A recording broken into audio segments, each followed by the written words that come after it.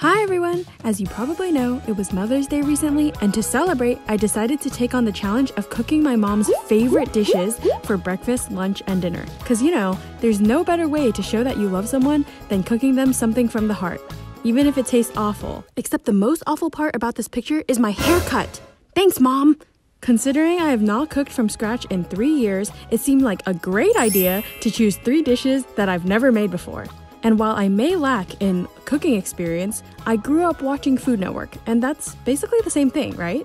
So get comfortable, grab a snack, and let's watch this train wreck unfold, shall we? Alright, good morning everyone. Today is the morning of Mother's Day. So first up for breakfast, I'm making her Japanese souffle pancakes. Hopefully it doesn't turn out a disaster, so let's get started. First, we have to separate our egg yolks from our egg whites, and I took this opportunity to try this water bottle hack that worked surprisingly well. Highly recommend! Then we need to whisk our egg yolks, add 2 tablespoons of milk, and 1 teaspoon of vanilla extract, and then mix it real well. Now we're gonna sift in 4 tablespoons of flour and half a teaspoon of baking powder into the mixture and whisk until there's no more flour clumps. Once it's smooth and a little thick, we can move on to the egg whites. We're gonna beat the egg whites with a mixer and add 3 tablespoons of sugar. We mix the sugar in 3 separate parts while beating the egg whites. We can stop when we see stiff peaks. I don't know if these are stiff enough, but hey, this actually looks pretty good. Then add 1/3 of that into the egg yolk mixture and lightly whisk it in. Once that's completely combined, then add another 1/3 of the egg whites and gently fold it in with a spatula. When it's fully mixed in, then fold in the rest of the egg whites. Now our batter is done and we can get cooking. I actually made molds for the pancakes out of parchment paper, although the molds that I made are definitely too tall. I would recommend making your molds shorter so that you can fill them with the batter and they'll be more even and easier to flip. I filled the molds with the pancake batter and then covered it and let it cook on medium heat for a few minutes. I came back to check up on them and see if they were ready to flip, and then... I'm so sad. They were looking so good, and then look at this. It's literally black on the bottom. All my hard work. All right, I guess we're starting all over again. Let's do round 2.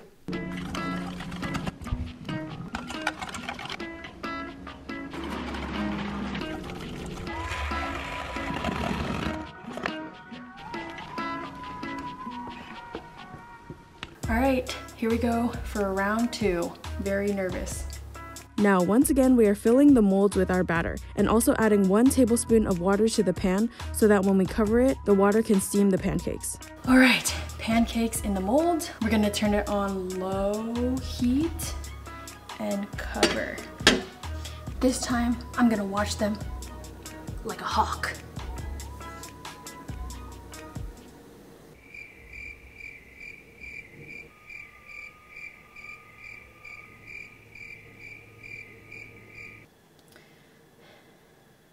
I kept getting super paranoid, so I checked up on them multiple times to make sure they weren't getting burnt, because I really did not want to have to make the batter again for a 3rd time. After about 4 minutes of cooking on low heat, they were looking ready to flip. I don't want to mess this up. Oh my gosh, I'm so nervous for this. Okay. Ooh.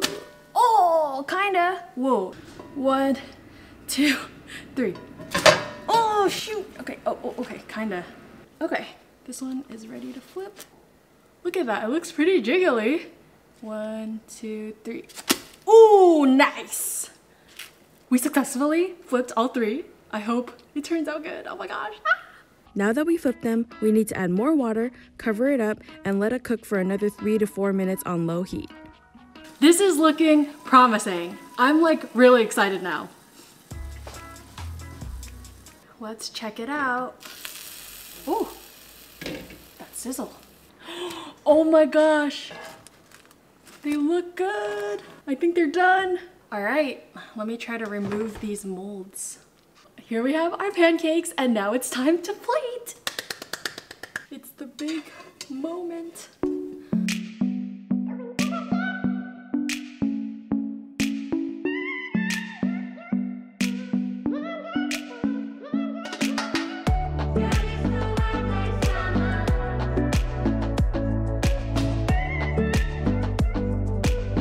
I did not do the best syrup drizzle there, but It does look pretty good. Time to go surprise Mom.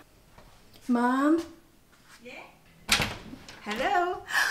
I surprised you with breakfast for Mother's Day. Oh my gosh, Soufflé Pancakes, my favorite. Hey, it actually jiggles. Yeah. Wow. That is a big surprise. Oh my goodness.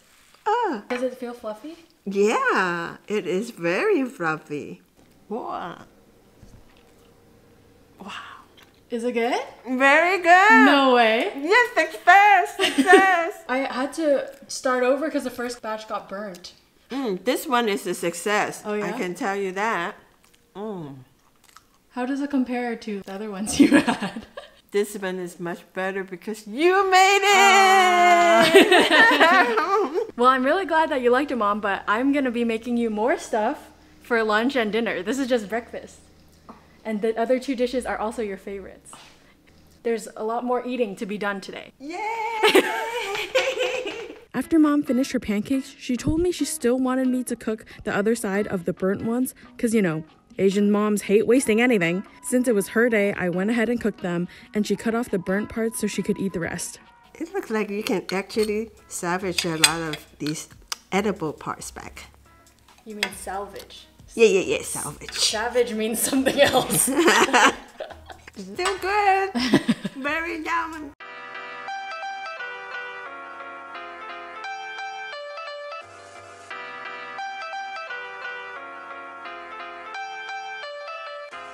Ooh, that took me so long to prep all that stuff. Cooking is hard work, guys. Like, just gotta give props to all the cooks out there. Like, my back hurts and I'm tired. This is all for you, Mom. I'm doing this all for you. So let's get started on the second dish. So the second dish we're making is Siu Mai. We need to season our ground pork with 3/4 teaspoons of salt, 2.5 teaspoons of sugar, 1 teaspoon of soy sauce, a little bit of sesame oil, and 1 tablespoon of Chinese cooking wine. Mix all of that together until it becomes pasty. Then we add the diced green onion and chopped up shrimp and combine it all until everything is evenly dispersed. Alright, so I just prepped the pork and shrimp mixture that goes inside the siu mai. And now it's time to get our hands a little dirty because we're going to be wrapping them in these pre-made wonton wrappers because, you know, I'm not trying to make them from scratch. So I watched a video on how to wrap the siu mai and it said to make an O shape with your fingers and lay the wonton wrapper on top.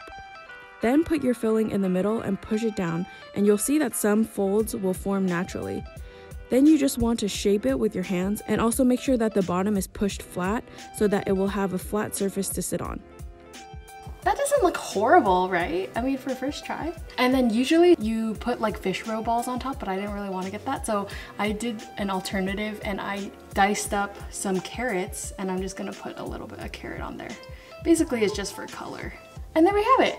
Oh my gosh, I almost forgot to mention that I bought these bamboo steamers just for the purpose of making siu mai for Mom. So I'm gonna finish up wrapping all these siu mai and put it in my bamboo steamers. And yeah, cue the time lapse.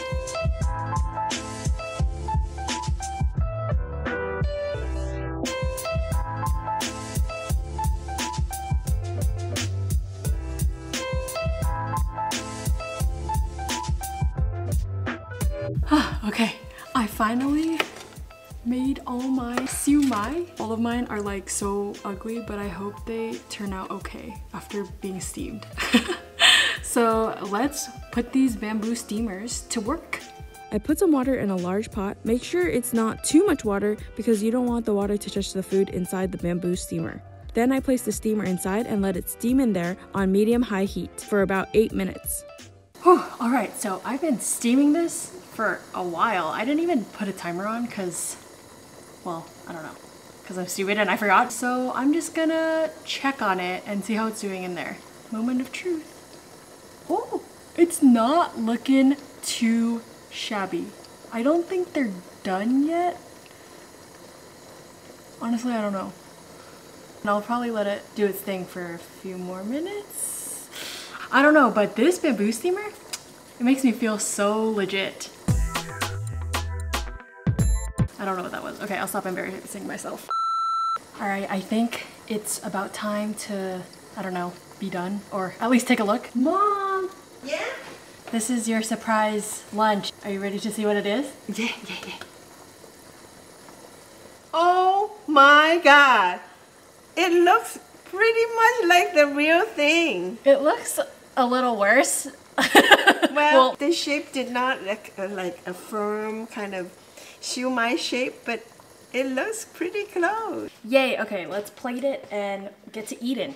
It looks so good actually. Well, through the camera. I'm excited. Time to dip it in the sauce. And wow. How is it? It's good. I like it. Really? Approve. Is this a good Mother's Day gift? Very good. All right, I'm gonna give it a try. Kind of nervous. Good, It's right? not half bad. It's not as good as the restaurants, but it's not bad. It tastes better because I made it myself. So our third dish is Banh Cuon.